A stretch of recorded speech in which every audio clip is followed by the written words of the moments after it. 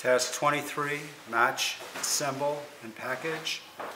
And this one you have a container that has both bolts and washers and these wing nuts.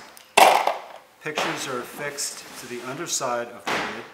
You have finished bags, and then you have a finished area where the completed the bag material goes. In this case, you set up top to bottom.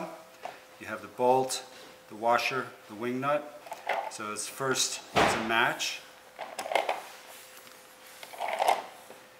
And then by demonstration, you show the student to place the washer on the bolt, and then again top to bottom, and then the wing nut. And they can screw it in as far as, they may need to screw it in all the way, or not. But once it's together, assembled, take a bag, that gets opened, put in, and then it goes in the finished area. So it's a complete activity from assembly to having a place where the finished product goes. A very good pre-vocational activity.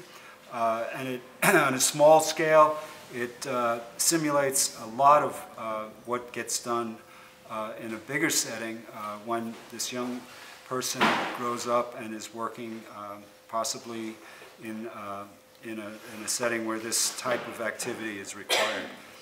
So task 23, match, assemble, packaging.